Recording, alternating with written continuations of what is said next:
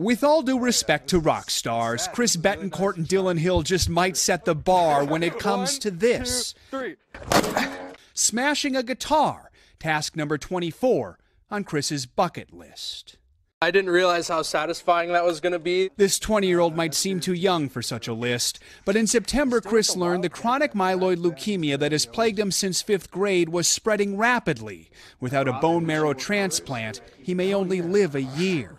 I cried for a bit the first few days. It's hard to deal with. Last month, my best friend called me and told me he was dying. That's when Dillon, his best friend since childhood, suggested they tackle a bucket list of goals together. He said he's afraid of not being able to experience the things he wants to in life. They call it One List, One Life. Among their dozens of wishes, lift weights with The Rock, visit Japan, go to space.